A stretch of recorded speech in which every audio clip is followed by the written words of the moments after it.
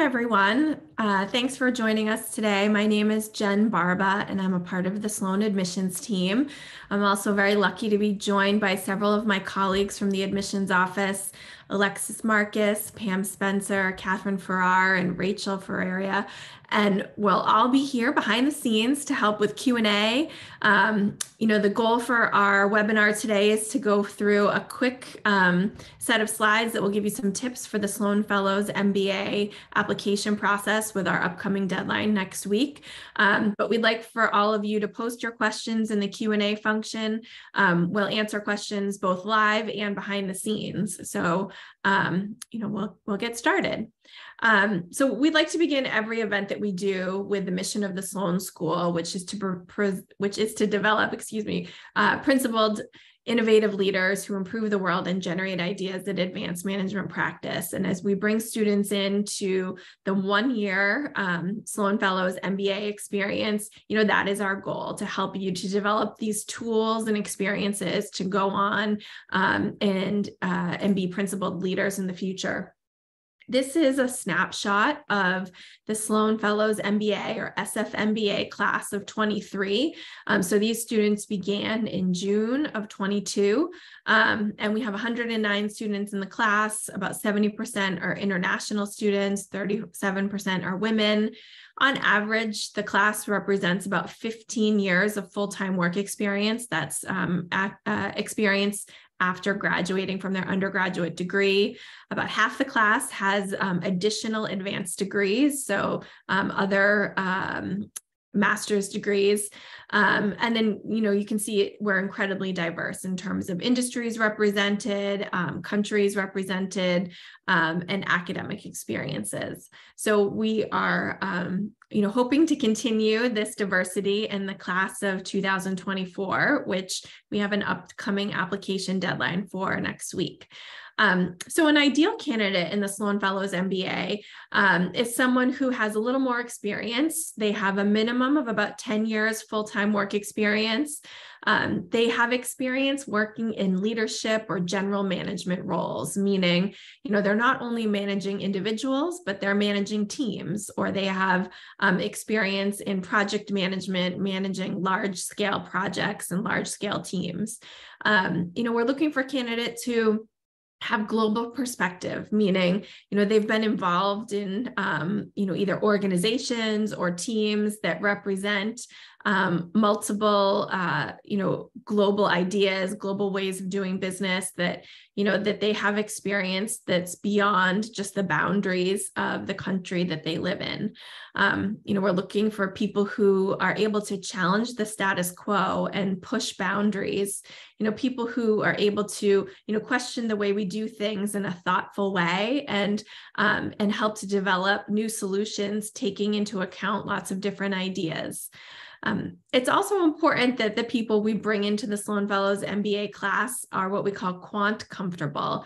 So we are an MBA program at MIT. There will be problem sets. There will be, a number of different quantitative aspects to the core curriculum and elective courses that you are asked to complete. So we're looking for evidence of that quant comfort in a combination of factors from your past experience, work experiences, test scores, academic background, etc. Also, the program is in English. So, you have to be able to effectively communicate both orally and in writing the English language. And we're looking always for students who are committed to learning and self-improvement. And, we will continue to give you many opportunities to do that even after you graduate from the program. So an overview of the application process. I know today's goal is really to answer all of the questions you have about the upcoming application deadline, but it's important to kind of give a quick overview of what the application consists of. So next week on January 11th is the round 2 deadline for students to join the Sloan Fellows MBA class, which will begin the beginning of June of this year. And so an application consists of a resume, which details out all of your past work experiences. We ask you for a cover letter. This is kind of the equivalent of what maybe another application would say is their essay. So the cover letter is asking you to tell us, a little bit about your background and why the Sloan Fellows MBA program is a good match for you. And then we ask for an organizational chart. This is a great tool for us to better understand where you are within the organization you work in, what type of teams you maybe lead or have dotted lines to, where you sit within the organization in terms of which other departments or where the work that you're doing has influence within the larger organization you work.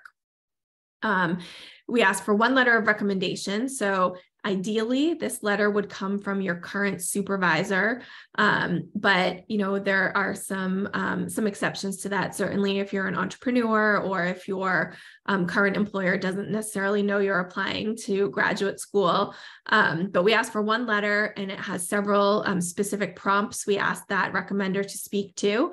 So we're looking for some specific evidence to support the questions we ask for that letter. And then we also ask for all of your past academic transcripts. This can include any courses you've taken for degree credit or not. So certainly with this population, many students or many applicants have gone on to get professional certifications, or they've taken online courses for additional credentials. We want to see everything you've done that would be relevant to an MBA experience.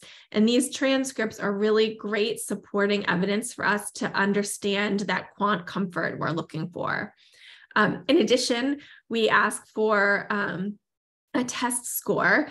This test score continues to be optional this year, however, due to the ongoing COVID pandemic. But we welcome if you have taken a GMAT, a GRE, or an executive assessment exam to include that in your application. And then we have a unique aspect of the application, which is a 60-second video introduction. So we ask you to record a 60-second video that introduces yourself to your hypothetical future classmates in the Sloan Fellows MBA experience. And it's a great tool for us to kind of better understand, a bit more about what makes you you. And, of course, it's important to, get a sense of your communication skills and maybe a bit of a summary of your background, but also we're hoping this can take us beyond what we can learn from your resume or other parts of your application. There's 2 additional reference requests. So similar to if you were to apply for a job, in addition to your recommendation letter, we ask for 2 additional contacts that could serve as a reference for us should we have additional questions. So we just need the contact information for 2 individuals. Best choices would be people you've worked with in a professional capacity in the past. We don't always reach out to these individuals, but we may if we have additional questions. And don't worry, we would not cold call them. It would be, an email we would send asking for a time to connect for a brief conversation. And the nature of the conversation would be very similar to the type of questions we ask on the recommendation letter. And then finally, we have an optional short answer question that allows for you to tell us a little bit more about your background and how you identify, giving us a little bit more insight to, a little bit more about what makes you you and how you identify within the kind of the background that you come from. And so the deadline is on January 11th. And then after the first couple weeks, we will send out interview invitations. I have a timeline I'll share with you on the next slide, but everybody who we admit needs to be interviewed, but interviews are by invitation only. So, it will be a great sign if you get invited to interview. And if you're interviewing with us, you'll meet with a member of our committee. And that interview will be about 30 minutes on Zoom. Here, I'll give you the timeline for things. This kind of breaks down the timeline for the round 2 process. So the deadline, as you see, is on January 11th.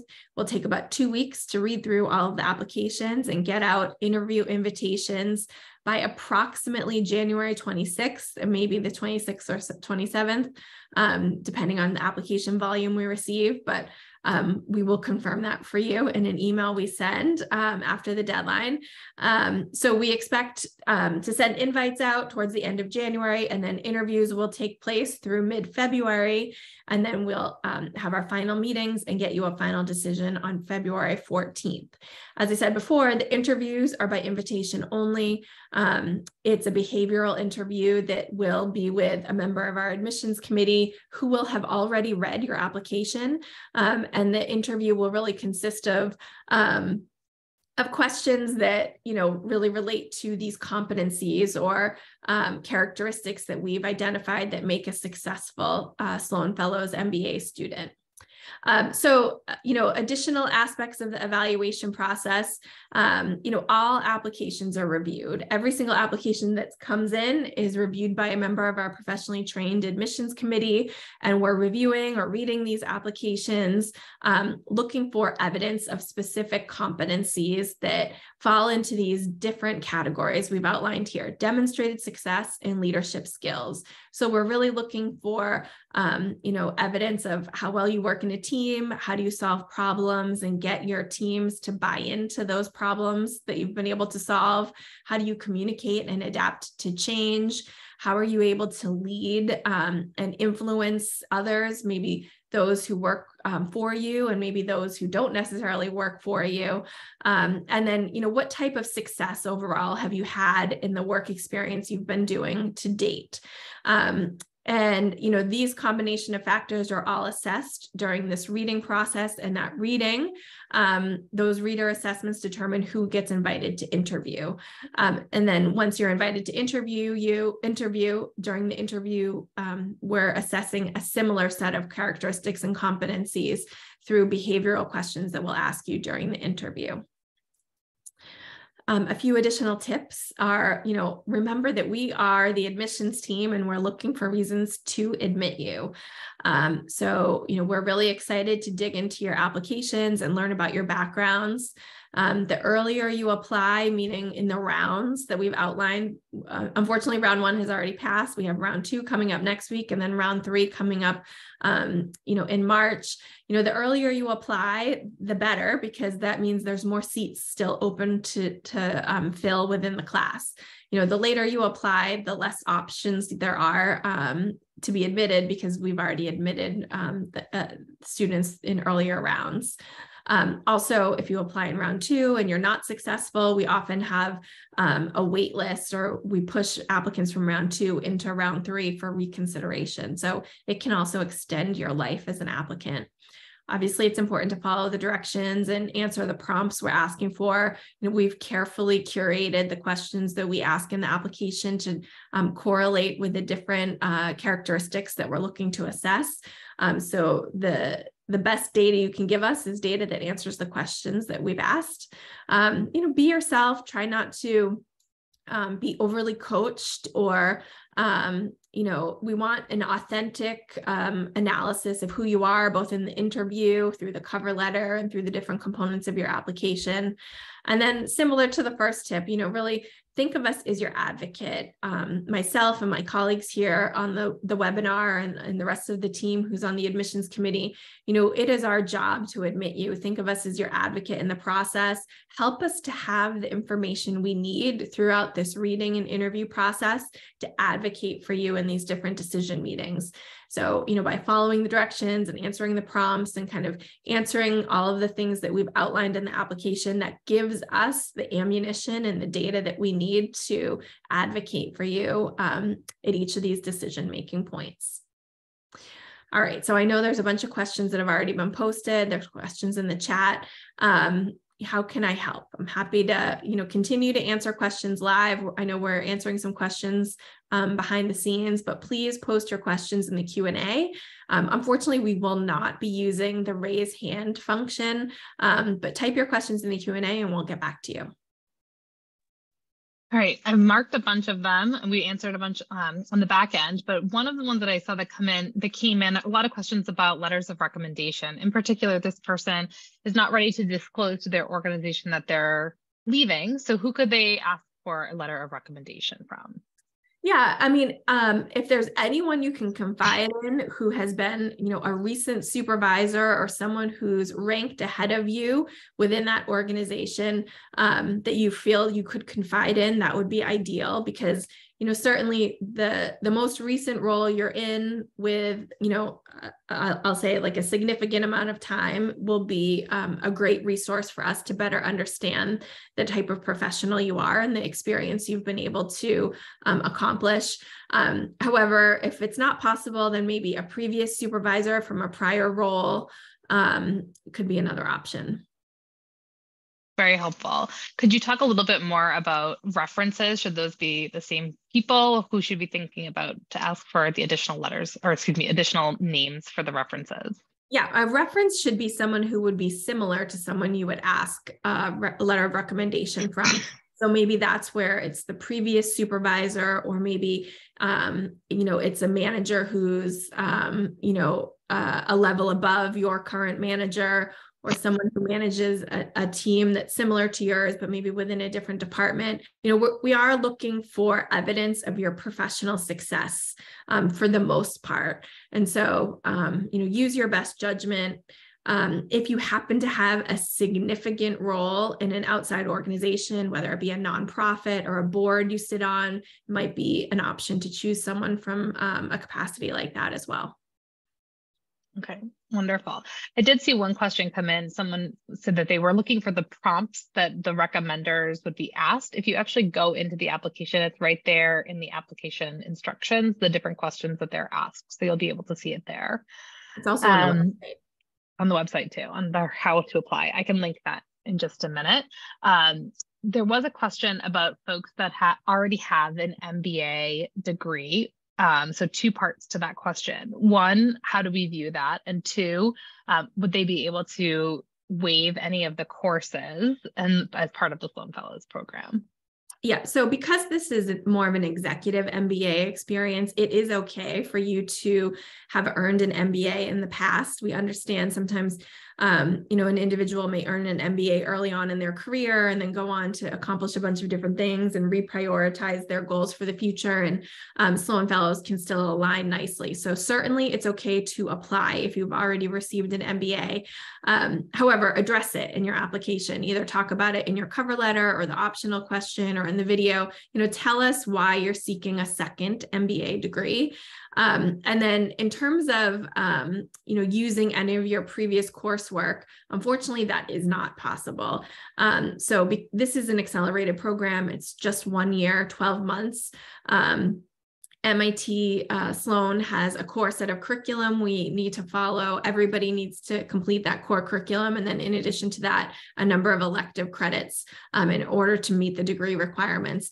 And unfortunately, we do not take any transfer credit for this program. Great.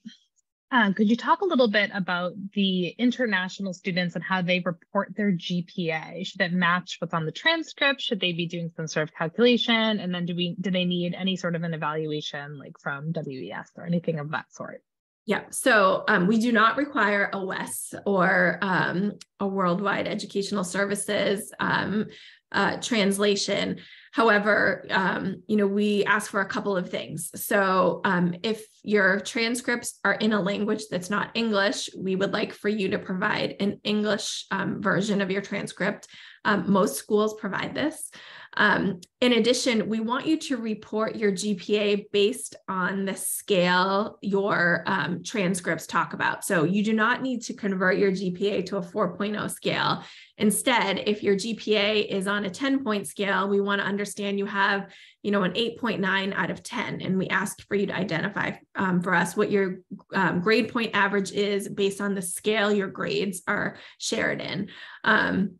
A lot of international transcripts are on a 10 or a 100-point scale, but whatever the case might be, just define. We ask you to tell us what is the scale, and then let us know what your GPA is within that scale. if you have a school that does not provide a GPA, an overall GPA, you can calculate one for us and just include a little sentence in the academic section of the application that says, I calculated this because my transcript did not indicate an average GPA or a cumulative GPA. Great. All right. I know Rachel marked a couple too to be answered live. The first one that I see that she marked was giving more detail on the organizational chart. How much detail should be on there? Yeah, the org chart is a little bit more of an art than a science. So, it does not need to be an exact replica of your real org chart, meaning that I don't need everyone's exact names and titles. But we want to see a snapshot of what is relevant to the experience that you bring, in the organization you're in. So if you work at Meta, we don't need all the way from the top to where you are. We need your spotlight within that organization. So what is your department? Who are the groups you work with most commonly? Who maybe reports up through you? What teams do you report up through? It doesn't have to be all the way up to the top, but whatever makes most sense for you. It's certainly okay to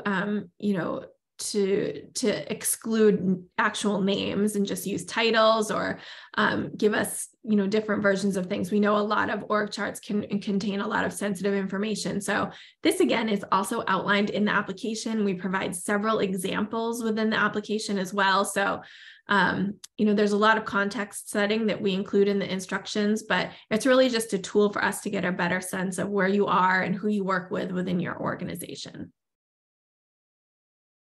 Great. Could you talk a little bit about, excuse me, how the Career Development Office helps the Sloan Fellows students? Yep. So our Career Development Office team, our CDO team, has a dedicated team of advisors that really partner with Sloan Fellows students to create a customized plan for you. So it's a little bit different than what our traditional MBA experience looks like. And that's really because the Sloan Fellows students are coming with significant experience already, that they're not necessarily fitting, a specific roadmap to follow, because you might be already in an executive level role, but looking to make a pivot or looking to maybe potentially start your own entrepreneurial venture. So we are really dedicated to working with you for a customized kind of what we'll call plan of attack for our career outlook.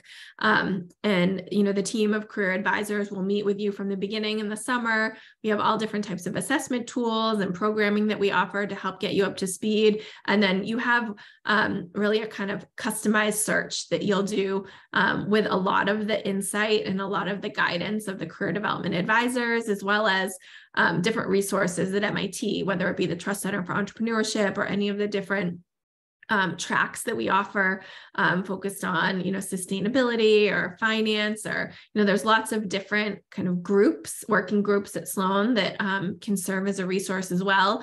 But rest assured that our career development advisors will partner with you from the beginning to make sure that you have a successful outcome. Great. Okay, I have another question here. You answered some questions about letters of recommendation.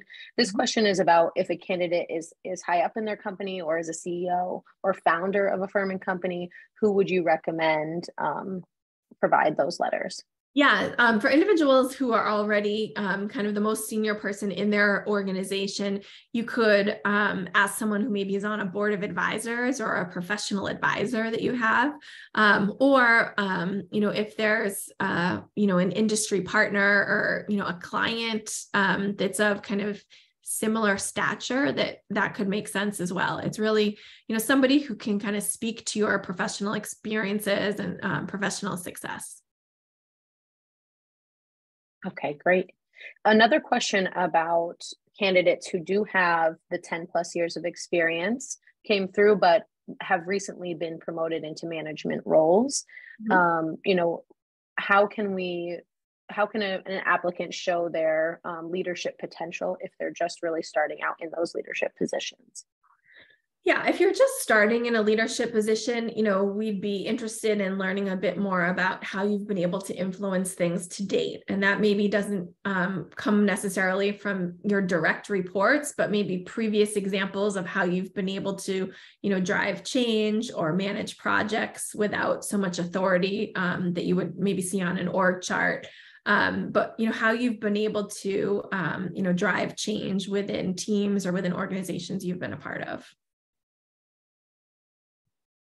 Okay, great. And then when we're talking about calculating the years of experience, one of the questions came through is if we consider advanced degrees as work experience. We do not. We do not include advanced degrees as work experience. This would be, full-time traditional professional experience. And really, we're looking for that minimum of about 10 years because this is a program that is teaching you at an accelerated pace and really using that past experience as a foundation to be able to teach at a faster pace. If you have less than 10 years of experience, the good news is we have the traditional MBA that could be a good match for you as an alternative. And I did see a few questions about the main differences between the Sloan Fellows and our traditional MBA. So if you could talk about that, that would be helpful. Yeah, well, certainly the time it takes to complete the degree is the biggest sort of fundamental difference. The 2-year MBA is obviously 2 years. It starts in September and you graduate, about 2 years later in June, where the Sloan Fellows is one year, a 12-month program. It's the summer, fall, and spring. But the other big fundamental difference is the Sloan Fellows MBA does not provide time for an internship. And so the 2-year MBA is great for people who are really looking to make a pivot or make a change and especially need that internship in order to gain the exposure or experience in something they don't otherwise have exposure to kind of leverage that for full-time work experience after. So the lack of internship and the kind of faster pace of the Sloan Fellows experience are the key differentiators. Also, we have people in the Sloan Fellows program who have 25 to 30 years of experience, who have been, who are C-level executives already, who are in, who hold significant leadership roles within the public sector or the governments that they're from. And so, the discussion in the classroom is much different. It's really, taking things to a different level based on the experience that's represented in the class, in the room. And, it's quite different than what you would experience in a program where the average experience is only 5 years. Okay, great. And we touched on this. If you wouldn't mind, one of our guests missed the slide about interviews, was asking if we could go back to that and talk a little bit more about, some of the things we're looking for in these interviews. Well, this is the timeline for the interviews. So you can see the deadline is on January 11th. We'll take the first 2 weeks, maybe 2+ weeks, 3 weeks to read through all of the applications that come in and use those assessments to determine who to invite to interview. And then interviews will take place for 2 to 3 weeks, depending on numbers, through mid-February. If you're invited to interview, obviously it's a good sign. We typically interview about half or so of the applicants who apply to the Sloan Fellows program. The interviews are going to highlight these characteristics and competencies that are similar to what we're looking for in the written application.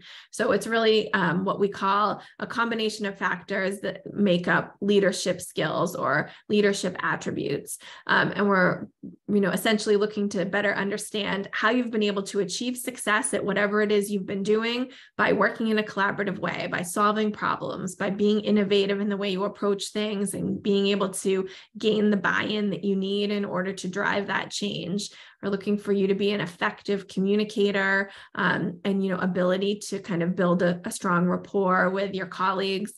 So these are all evidence-based characteristics that we would solicit from behavioral questions we ask you, like, tell me about a situation where, things didn't go according to your plan. And then, maybe a series of follow-up questions based on how you would answer that question. or a situation where you had to, work with someone who you found to be challenging. How did you work through that? So, lots of different kind of basic behavioral questions that touch on these different characteristics and skills. And then based on the initial answer you give us, maybe digging a little bit deeper with some follow-up questions. And then finally, at the end of the interview, we always ask why you're interested in the Sloan Fellows MBA. This is quite a unique program out there. There's only a couple peer programs to it right now. And we're looking to bring students in that not only are a match for us, but that we're a match for you, that, we can help you to meet your objectives with this degree and this experience. And it is unique. It's only 1 year. We're looking for kind of a match on both sides. So really be prepared to kind of explain why this is a good match for you. And then, of course, we're always leaving time at the end of each interview to answer any questions that you might have. Great. We do have a few reapplicants who've joined the call. So if you have any advice for our reapplicants. Yeah, reapplicants. We love reapplicants. A lot of people, stick with it and are successful a second or even a third time around. If you are a reapplicant, it's important to know that we will look at your original application alongside your new application. So the good news for you is you have kind of twice as much real estate or application materials for us to consider as other applicants. And it's also an opportunity for you to give us something a little different than what you did in the past. So, don't repeat exactly what you submitted last year. Make modifications to your cover letter or to your video. It's always a good idea if you have another person to ask for a recommendation letter. If you applied, previously, it would be a lost opportunity, I think, to ask the same person to write the same letter again. We'd be looking for insight from somebody else just because we'll have that original application alongside as well. Okay, great. We do have a lot of international students here who joined the call. And so their questions are about the visa process, if admitted in round 2 or round 3 for Sloan Fellows. Yeah, the MIT International Students Office will provide you some guidance on how to secure a visa. If you apply in round 2, you should have plenty of time. Once we release decisions in mid-February, that does give you 3 months or so to work on that visa. If you apply in round 3, it can be a little bit trickier. Obviously, the more time you have, the easier that visa process is facilitated. Some countries take longer than others. And then certainly with COVID and ongoing COVID restrictions, there's been a longer delay to securing those visas, but we will work with you to provide you the guidance that you need to secure that visa to get the I-20. But if you're admitted through either round, it's just important to be timely. And as soon as you're admitted, make that decision to accept our offer and then begin the process of securing that visa. Really, most of our students, almost all students we admit, are successful in getting their visa in time to be here for the year they apply. But if for some reason there's something that happens and things are delayed, we would work with you to potentially defer your admission by a year in order to allow you the time you need to secure that visa. Great, thanks. And I'm jumping a little bit all over. There is a question from a few of our candidates about any gaps in their resume for time off with families or other reasons. And so how would you like candidates to explain that in their application? Yep, totally understandable. Lots of people have breaks or gaps in their resume for a number of different reasons. In the employment section of the application, we offer a short text box for you to address any gaps in employment. So you can definitely use that space in the application. It's optional. But if there's a more significant reason that maybe is a bigger headline in your application, you might want to talk about that in the cover letter as well.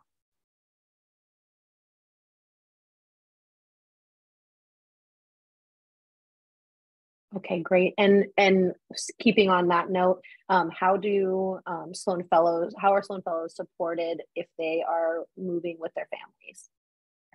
Sloan is an amazing place for everybody who comes with you for your degree program experience, significant others and children and family members. So we have a number of resources for students and their extended families through different resources that we offer on campus. The visa process, depending on your spouse or significant other status, we can help support the process of securing visas for you and your children and your significant other to join us here in the United States. We have daycare facilities, 3 in fact, on MIT's campus to help support you and your children. And then we have a number of different resources from, the significant others of Sloan Club to the partners and significant others of MIT Club. Overall, just kind of thinking big picture, at MIT, we have more graduate students enrolled in studies across the institute than we have undergraduate students. And graduate students bring lots of, additional pieces with them, including significant others and family members. So, there's lots of things they can get involved with. What's also great about this unique Sloan Fellows experience is everyone who's coming to study in the Sloan Fellows program is a little bit later on in their career. Everybody has someone else with them. So we're trying to create an extended community for all of you to know each other. We have lots of social events and networking opportunities. Everyone's invited to an orientation program in April as well. So we really try to facilitate this unique Sloan Fellows community experience for both their students and everyone who comes with them to study. Great. Can you spend a little time talking about the 60-second video?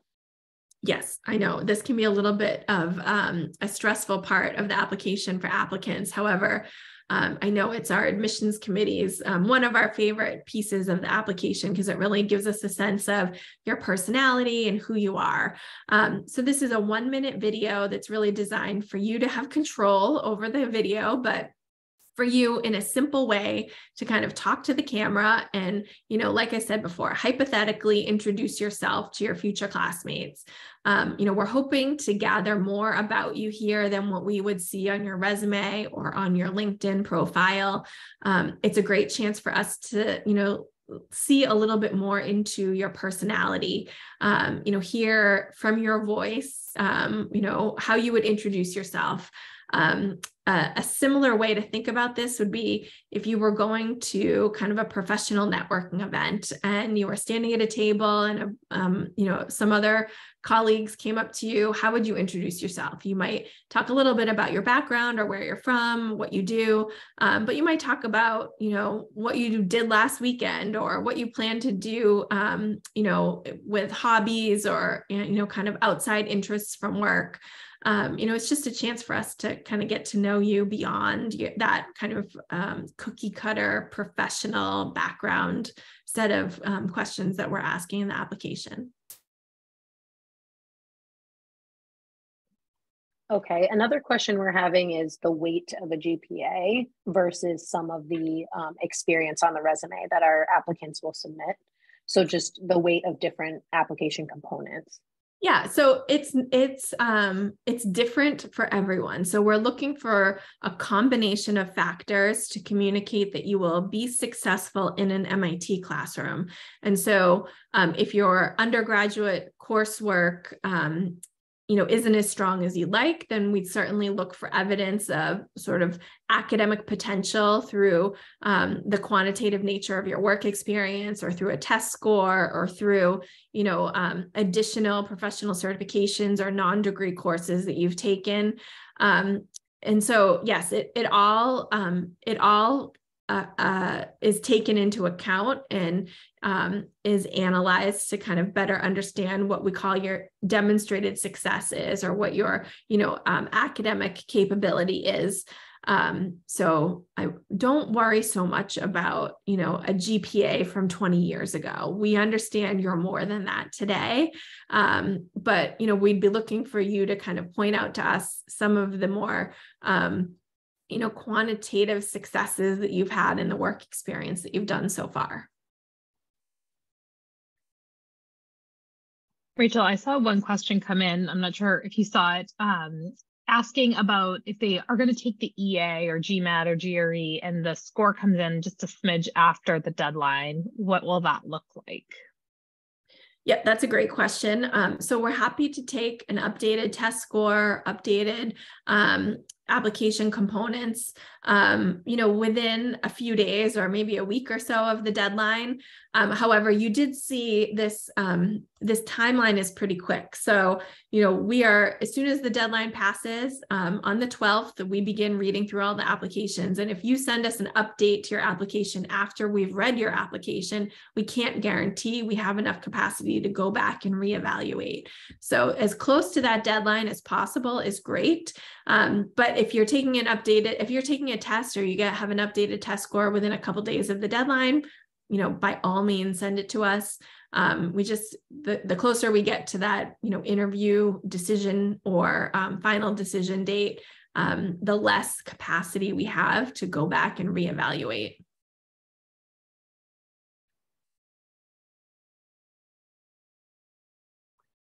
I'm looking through all these questions. A lot of them I know we've already answered.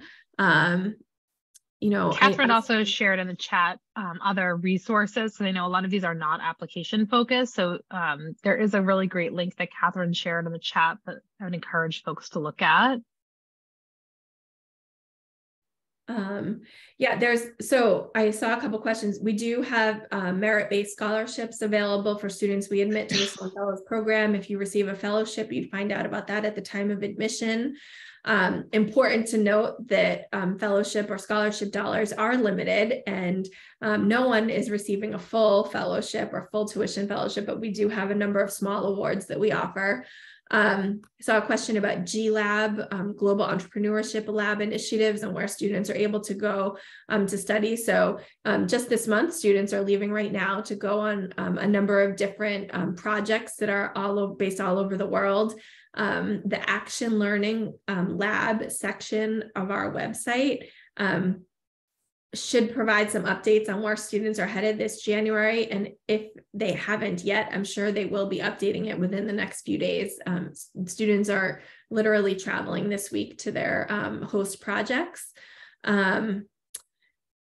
Sloan Fellows MBA students, of course, are able to get involved in any of the student clubs or any of the different extracurricular activities that Sloan and MIT has to offer. By no means are you limited to, just a Sloan Fellows community. You are a student of MIT. You have that MIT ID card. You're able to get involved in a number of different things, and certainly everything that Sloan has to offer is available to you. Our foreign minors of Sloan Fellows students, so are, I guess, dependents of Sloan Fellows students who are not from the US, able to attend school in the US? Yes, they are. Anybody who travels with you, as long as they're on an appropriate visa, which our International Students Office will help to support, your children are able to enroll in public school or private school here in the United States. It's working. So the problem is you have to make sure you would apply for the correct visa in order for your spouse to be able to work in the United States. Let's see, what other questions? A lot of these are similar. So if you are admitted on February 14th, what's the timeline to commit to the offer and pay the deposit? I think it's by sometime in early March. So it's a bit of a quick turnaround. It's usually 2 to 3 weeks after the decisions are released. I don't know, anyone else behind the scenes here have any questions they've seen that I haven't been able to get to?